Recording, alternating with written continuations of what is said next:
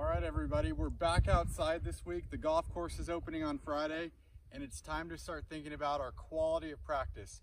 So when you're hitting some short game shots, whether they be pitch shots or chip shots, I want everybody to think about where they're gonna land the golf ball. So here's a really great drill to help with this. Okay, if we come over here on the green, you notice we have 4 golf balls set up, and this is an area where I wanna land the ball for it to end up close to the hole.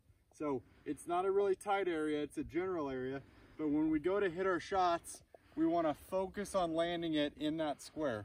It's going to lead to lower scores this year, I promise. Give it a shot.